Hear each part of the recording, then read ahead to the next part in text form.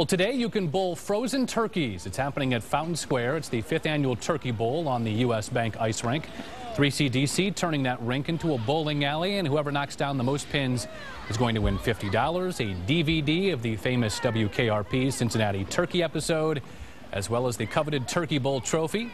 To play, you just have to bring in 2 non-perishable food items or a $5 cash donations, and proceeds are set to benefit charity. The event also free to watch, and it all starts at 11:30 downtown on Fountain Square.